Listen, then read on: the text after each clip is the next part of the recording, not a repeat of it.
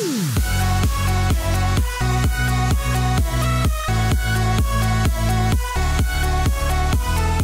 guys, it's Kyle with the How To Guy 123 here, and in today's tutorial, I'm going to be teaching you guys how to install Windows XP in VirtualBox. So the first thing you're going to want to do is go down into the description below, and I'll have a link for VirtualBox, and if you don't have it already, so you just come down here to where it says Windows Host, or it says VirtualBox Platform Packages, and you just download it for whatever operating system you're on, so whether you're on Windows, Mac, or Linux. I already have it downloaded and installed, so I'm not going to go through the installation process, but you pretty much install it like any other program. So the second link is going to be for our Windows XP Professional ISO file. So just go down here and click on download. Now it's going to bring you to this page here. It just says Google Drive can't scan this file for viruses. I already went ahead and scanned it beforehand, and as far as I know, there are no viruses in this file. So just go ahead and click on download anyways. And that's going to start your download. It's about 570 megabytes, so depending on your internet speed, it might take some time to download, so I'll be right back when this is done downloading. Alright, so now that it's done downloading, I'm just going to drag it onto my desktop just so I can access it easier. So now you're going to need to extract the ISO file from the RAR here, and I'm going to be using WinRAR to extract it, so you can use pretty much any program to extract the file here, like 7-zip, and I'll leave a link for WinRAR in the description below as well if you don't have it. So basically all you gotta do is right click on it and then click on extract here, and that's going to extract the ISO file onto our desktop here, and there it is. So now we can go ahead and open up VirtualBox. Okay, so now that VirtualBox is opened, go ahead and click on the new button to create a new virtual machine. Now give it a name. It can pretty much be whatever you want. I'm just gonna call it Windows XP Tutorial. And now under machine folder, this is where all your VirtualBox files, all your virtual machine files are going to be saved. For example, your virtual hard drive. I'd recommend putting these on like some sort of external drive, just because if you have a lot of them like I do, they can definitely add up in space. But that's just a suggestion. You can pretty much put them wherever you want though.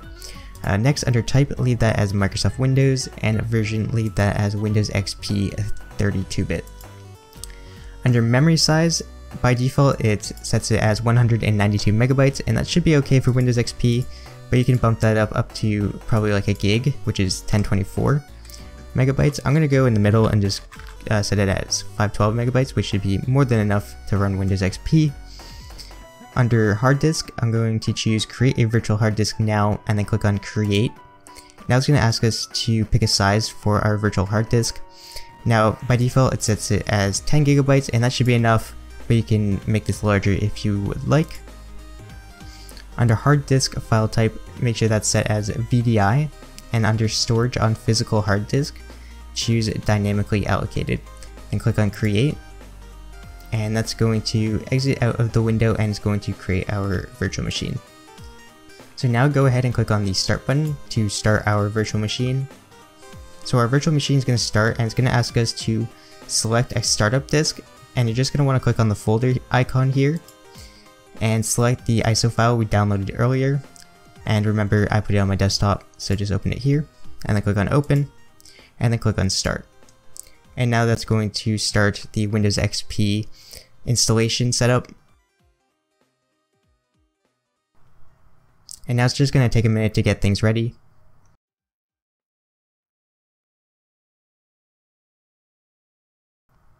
Okay, so now it's going to ask us to select a hard disk. So here we only have our 10 gigabytes from our virtual hard disk we created earlier. So go ahead and hit enter on your keyboard. Now using the arrow keys, go up to the top and select format the partition using the NTFS file system quick, and then hit enter. Now that's going to format our hard disk. And now it's going to do a quick disk check. And now it's going to copy over all of the required setup files. So this might take a minute, so I'll cut the video here and be right back when this is done.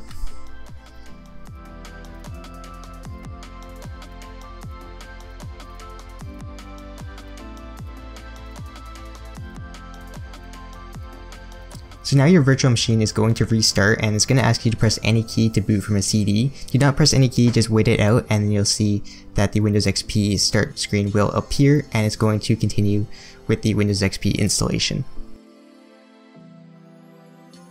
And now here, this is the Windows XP installation screen, and it's just going to pretty much do the installation process on its own. The only thing is, here and there a couple pop-ups will come up, so make sure you are there to pretty much go through them.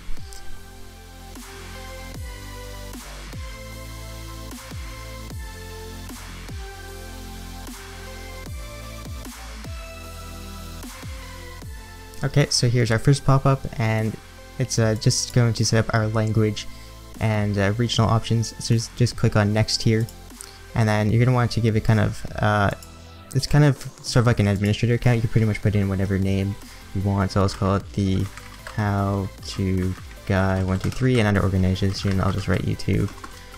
Doesn't really matter what you put in. And click on next, then it's going to ask you to give it a computer name and a password. I'm just going to hit next, leave those blank. Now it's going to ask you to pick a time zone, so once you do that, click on next. And now it's going to continue with the installation process, but a couple more pop-ups will come up, so make sure, once again, that you're there to go through with them.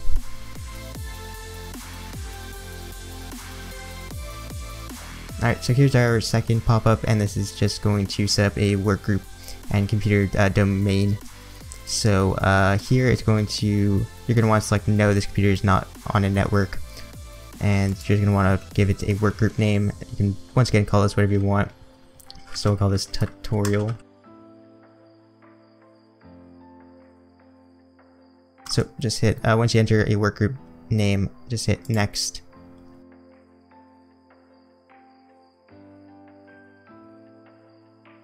And now it's going to continue with the installation. I believe that's the last pop-up. I might be wrong there.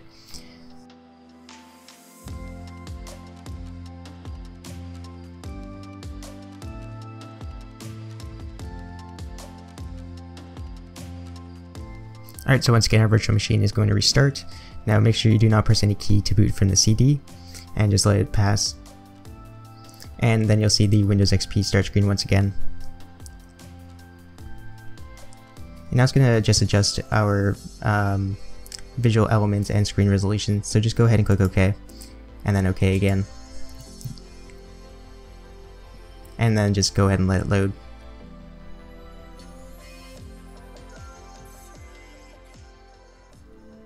So then you'll see this little introduction screen here, and then after this we're going to go ahead and set up our Windows XP. So just go ahead and click on next. You'll hear a little bit of background music. I'm not sure if there's a way to turn that off, but just go ahead and click next. Then here you can pretty much select whichever one you want to help protect your PC. I mean, it's not like we're going to be getting any security updates anymore, so I'm just going to choose the help protect my PC by turning on automatic updates now, and then click on next. Now it's going to try and connect our virtual machine to the internet, so just give it a minute. And now it's going to ask you, will this computer connect to the internet directly or through a network? Just choose yes, this computer will connect through a local area network or home network. And then click next, and then click no to register with Microsoft. Then click next. Now this is where you'll set up your user accounts, so I'm just going to set up one. We'll just call it the How To Guy 123.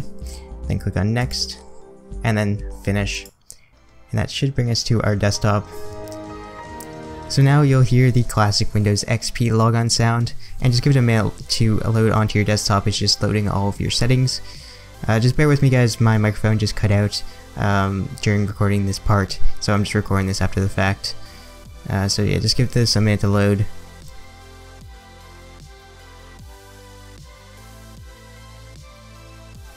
And there we go, you see that we are now on our desktop, and it's just loading a couple more things, getting things optimized, and that's pretty much it. One thing I would recommend is installing VirtualBox guest editions, which will pretty much install a couple necessary drivers and like video card drivers, and it will allow you to actually full screen your virtual machine. So all you gotta do is go up to devices and then click on install VirtualBox guest editions, and that'll pretty much instantly bring up the installer, and just click next, next, next. Let it install. Should take about a minute, and now it's going to ask you to reboot your virtual machine. Just click finish, and then you'll hear the classic log off sound, and just give it a minute to restart your virtual machine.